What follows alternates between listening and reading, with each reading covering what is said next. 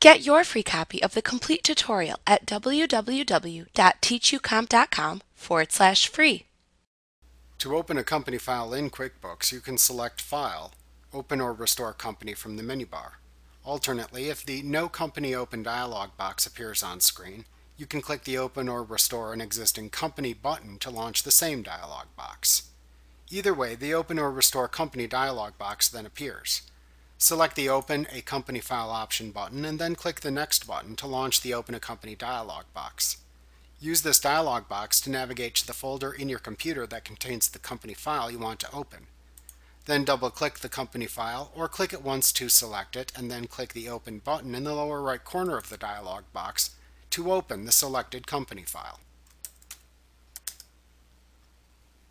Like what you see? Pick up your free copy of the complete tutorial at www.teachucomp.com/free.